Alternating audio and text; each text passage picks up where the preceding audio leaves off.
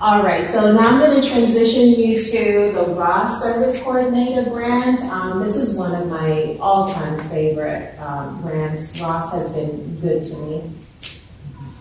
So the purpose of the Ross grant, very similar to the FSS. All of these programs are similar. It's serve the residents with social programs. But they do have some unique features to them. So the Ross is for you to gives you the opportunity as a public housing authority to request funding from HUD to work with the residents in your public housing units only. So only public housing. If the housing authority signs a CHAP agreement for that development is no longer eligible. And if the housing authority is turning everything over to RAD, then they're no longer eligible, to the extent where if they do have a loss, but they do sign a CHAP agreement or convert, by the time they're up again for their renewal, they're not eligible. And all the housing authorities now that have signed CHAP agreement and or converted to RAD and sits here and hear you talk about Ross and is interested is no longer eligible.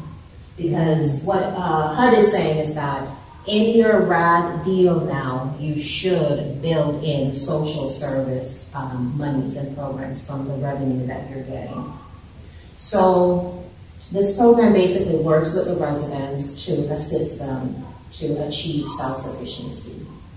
All right, so Thompson Housing Authority, you have a Ross grant. Yes. Oh, I'm sorry. You said Thompson. I'm Thompson. I'm sorry. Well, people got with it. Can you tell us a little bit about what you're doing with your Ross grant? I'm going to be honest with you. I don't even know what the Ross coordinator is doing. Really? I don't. Okay. I'll be honest with you. I don't know. Now you will find out. If she's not doing it, you're like, hold on. Slide. I'm serious. I'm not trying to be, I'm being honest. I really don't know. Okay. I really don't know. All right. That's what I'm here to find out. So. Okay, tell me. Okay, so what Shalana is actually our Ross coordinator, and she's on my team, and I do know what she's doing. Yes. We have a certified Ross service coordinator in the house. Yes. So can you tell us? Yes, I know what she's doing because we have a system in place, but she's our third coordinator, but she has been on it from day one. So if she wants to share, how long have you been the Ross service coordinator? Since November of 2021. What do you do as a Ross service coordinator? I work with the residents to make sure that they receive the services that they need. So I do assessments on them and help them if they're looking for employment, trying to go back to school, financially, and I work with the seniors as well to make sure they get the services that they need. True, because for your senior residents that they're probably not necessarily looking for a job and you just help them to age in place, independently, successfully. Yeah, gracefully. She does that. I do know she does that, but you were saying something? No. The Ross is for 3 years, unlike FSS. FSS is annually over and over every year. Ross, you get it, you sit pretty until your third year, then you can reapply. Can new people apply for it? Repeat that. Can new people apply for it? You've never gotten a Ross grant. You people? New people. Absolutely. Okay, Absolutely. but you couldn't go to FSS, so. Absolutely. Okay. New people can apply. Okay. I highly encourage new people to apply. Yes. Eligible applicants are public housing authorities, of course. Tribes can apply. The Tribes Housing Authority, which they're called tribally designated housing entities. Nonprofits with a 501c3 letter from the IRS, that's federal level, or even nonprofits without a 501c3 at the state level, where they're just state recognized. Resident associations can apply.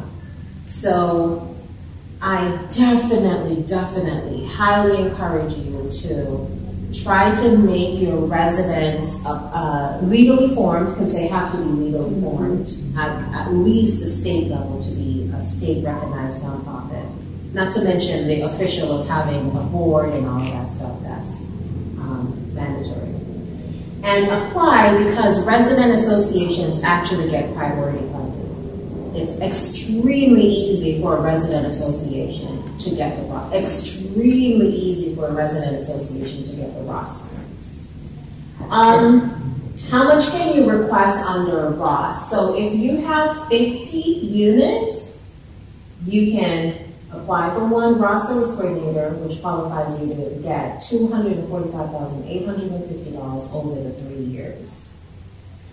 If you have over 1,000 to 2,000, you can request 2 ROS service coordinator and end up with $491,700. If you have over 2,001, you can request and get 3 ROS service coordinators and end up with $737,550. A nonprofit organization can actually submit 3 applications. So a nonprofit is the only applicant type that can propose to serve different housing authorities. And when I was a grant reviewer, I mean, nonprofits made good money just doing that, where they'll serve different housing authorities and they'll take a little bit for admin to administrate it for the housing authority, and they're serving each housing authority and each of their things. Well, it wasn't this much, but it was a little on their list at that time. A housing authority can serve 3 different, nonprofit can serve 3 different housing authorities. And in their application, they're requesting 3 service coordinator if the housing authority is large enough. So a nonprofit can get actually 3 of these awards in a year. Okay. So I have a trick question for you. How many service coordinators can you request if you have 150 units? 1. 3. He's good at math. Why can you request 3?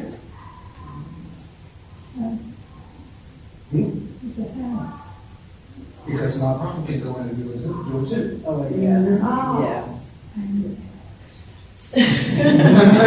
So remember, all you need is 50. So if you have the resident association go in, do 50. The nonprofit go in, do 50. The housing authority go in, do 50. You have 3 separate ones serving the same housing authority. Even though if you put it all in one application, you just end up with 1. So I think about those things because it's my bread and butter. So that's a way that you can strategize to get the most out of ROS, which these housing authorities did. Right? So they did not have many public housing units, but by strategizing this and one that and one the other, you can end up with winning 3 ROSs in 1 year if you strategize. So the question was asked if new applicants, if it's good to apply as a new applicant. Yes, you can, because in 2020, ROS had 35 million, and they've had this 35 million for the last 3 years. Actually, I've been hearing rumors that they're doing away with it. I don't know why. There are other similar type of programs, but they haven't yet. Resident associations get priority funding. 25% of the money is set aside for resident associations. So resident associations actually can get 8.75 million, but they do not. They only get 1.5, 1.1, 3.1. Why are they not getting their priority money? Why are resident associations not getting money? Are they not applying? So are they not applying? They're not applying. They're not legally formed. They're not organized. They're, or another one could be they have no clue ROS is out there. So if they If you help them to get formed at their level and help them to get state recognized for some states is just an online process and you're good to go. They'll email you your state certificate that you're a state nonprofit. That will enable the resident association to be able to get the priority funding and get this money. Not only that, 3 different resident associations can apply separately, serving their development. And they can hire their own Ross service coordinator and have their own Ross program in the same housing authority. I'm sorry, I just want to be clear. It's not the jurisdiction-wide resident council, like each one of my properties are currently. Each one of your properties. Oh my goodness. Thank you. And I learned that just this morning, because I did not, and this is our second round of laws, and when you said that, and I'm like, who said that the housing authority could have gotten it, and my resident could have got it at the same time?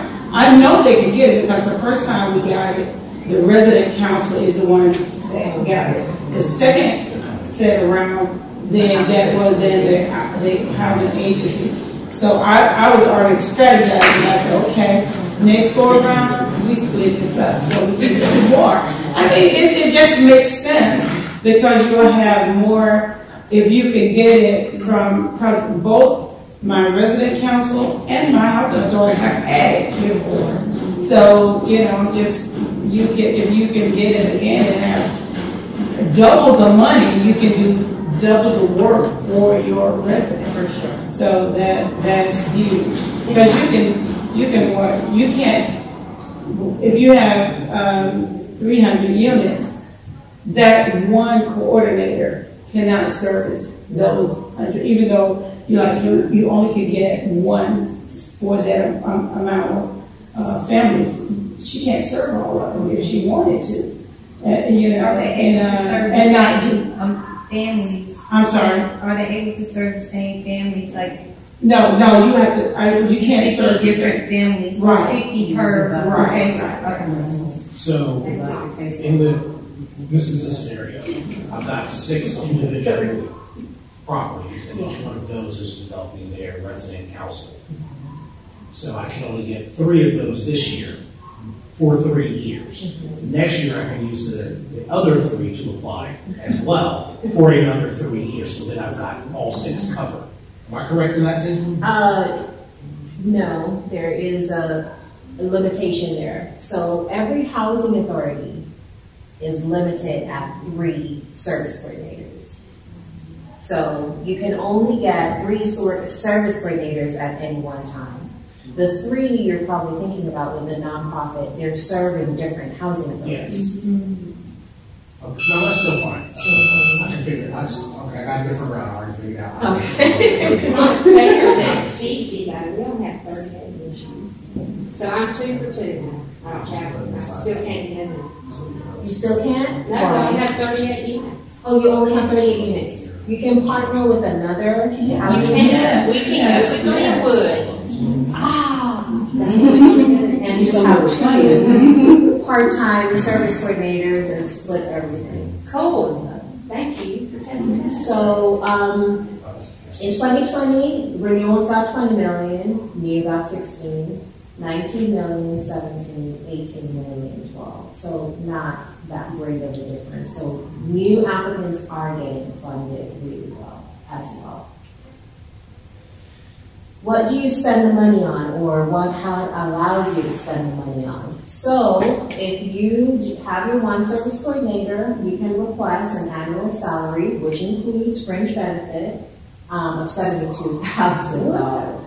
Because a lot of times when the service coordinator gets that first check, they're like 72 divided by 12, but fringe benefits are in this amount. Yes. The annual training and travel, So training is really, really important for the service coordinator, especially now with mental health issues going on. That's really rampant. We have a lot of new lingo, new terminology going on, and there's a lot of sensitive topics going on right now. So to get your service coordinator trained that they can navigate those changing waters is really important. So this is for training and travel every year. Then you have $7,450 every year for administrative costs. So the service coordinator can get a new computer, software, new desk, chair, office supplies, all that stuff to outfit them. A tracking software, if the housing authority doesn't already have its universal or essential tracking software. And then if you have 2 service coordinators, that's how it goes as well. You just times this by 2, times this by 3. That's what you get for salary. That's what you get for the annual training and travel. That's what you get for the administrative costs. So just to backtrack, those are the 3 things that you spend the money on for the Ross service. Oh, never mind. I did it. I answered my own question. You want to say it anyway, so maybe you can answer someone else's question. I was going to ask, was that for the $2,500 for the entire grant period, but it's annual training? So the $2,500, I can spend $25 per year, correct? Yes. On training. Yes. So trainings like these can get compensated out of Ross.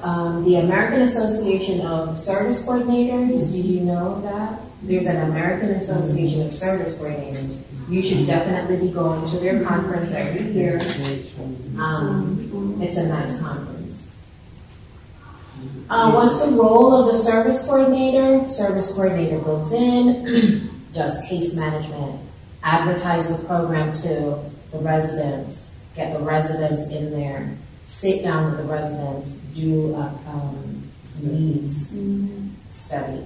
What are your strengths? What are your weaknesses? What are your goals? What are the barriers to your goals? And then provide the residents with supportive services from the community or local or directly to overcome those barriers. Follow up to make sure that they're meeting their goals, that you have follow-up and evaluation and reporting. Can you go back to that screen? That's one I want to hear. I just like to keep it on the phone.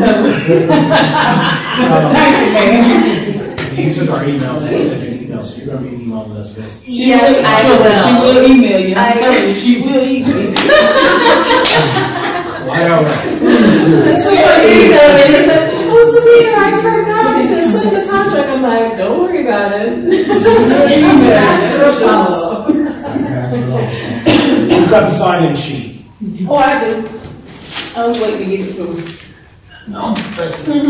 Just so we're clear, so long as you bring in your money, you can email me all you want. I don't care. That's free money. I can't have too much of it. I wish you were on my board. An important responsibility of the service coordinator is resident engagement. Because remember, these residents, they're already disengaged. They're already living a subsidized lifestyle. That means they're disengaged from normal society. Normal society, you pay for what you have. So if you're subsidized, you're outside of normal. So if you don't engage them and keep them in the program so that they can achieve self-sufficiency, they're just going to continue. So engagement is really, really important. So this is one of the responsibilities of the court. Extremely important. There's no way you can do case management if the person isn't engaged. You can't do any of these if the person isn't engaged. So you have to be creative. When I assist a housing authority to win the loss, I say, please hire someone that's highly energetic, highly creative, and understand the people that they're working with. You have to speak their language, okay? They're low income, they have a subsidized lifestyle, you can't speak regular language to them. So that's important, which is why the training dollars are so important, is you need to get, because you may not have that naturally, so you need to be able to be trained to talk to them in their language. The areas of need that HUD wants you to focus on are the digital inclusion is very important, especially since COVID. They pushed this like crazy because so many people were, detached in their houses, so they didn't have connectivity, so this is important. Education, helping the residents, especially the elderly and the ones with disability. Employment is huge, helping them with their financial literacy, because if you're helping them to gain employment, but they're not saving, if you're not saving it, it doesn't even matter that they had it in the first place, so you need to save it and grow it. Health and wellness. The re-entry population, they want you to assist them as well, and as you know, we have a whole good pandemic going on. Administrative costs. So you can be very creative with your administrative costs, right? So the ROS program, when you are assisting the participants, they want you to go out into the community and get supportive services from